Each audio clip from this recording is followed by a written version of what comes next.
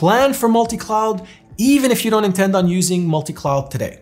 That will help you make better purchasing decisions when you're making a purchase of a tool, for example. It'll help you make better training decisions for your engineers. It'll help you make better automation and governance and security decisions.